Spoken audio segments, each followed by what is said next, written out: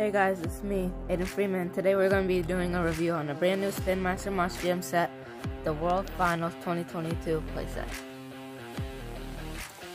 So before we test out the set, I want to show some cool things that it has. It has one of the semis that are down here that the truck would flip over, and that includes the truck, the Stunt Truck. It's a 30th anniversary version and a public version, not on the Superstore.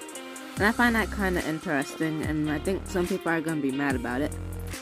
Now onto the launcher. This launcher is kind of weird since it has like a ballpoint on the end right here.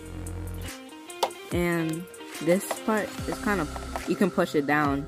I don't know what that really does, but yeah.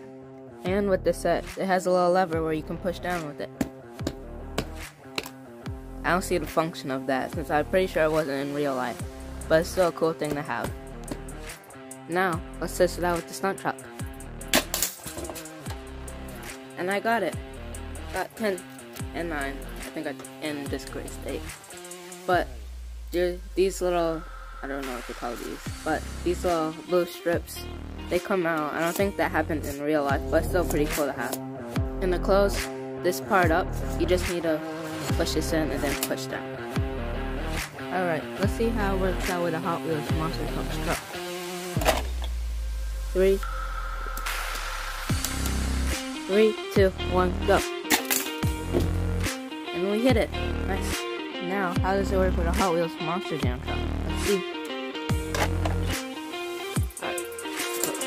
3, 2, 1, go. Oh, I didn't hit that well. And the launcher broke apart. Well, it's one thing, because I probably didn't assemble it right. But it comes like this. It's kind of weird. I don't really like it, the way they did it.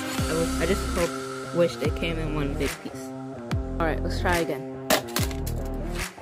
Oh, it looks like I got 4 and 3 and 2. Not 1 though. Alright, let's go. And I got 8 that time. And a couple others. Let's see how I do this time. Let's back it up a bit. And I got 10. Nice. And now for a review of the truck. I think this truck's really nice, and I'm glad I have a Stunt Truck to hold in my hands right now. As you can see, it's 30th anniversary theme with all the little Monster Jam logos and the 30th anniversary, or year's logo. And these Monster Jam logos on the hood and on the sides of the truck are 3D printed. I think that's pretty cool too. And it comes with a blue roll cage with yellow rims, which I think complement the truck really nicely. And overall, I give this set a 9.5 out of 10. Everything here is really nice, but I don't know about how they did the ramp.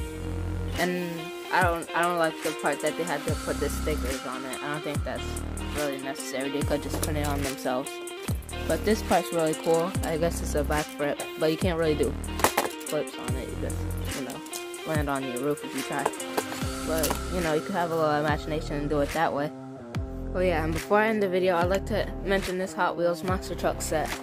It's kind of similar to the Stunt Big Air Challenge set, but it's a little bit different.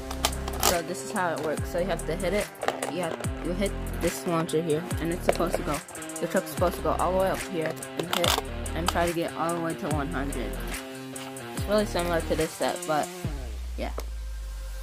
I would totally recommend this set if you want a stunt trick or you just want to replicate this awesome stunt done by Monster Jam. See you next time. Bye.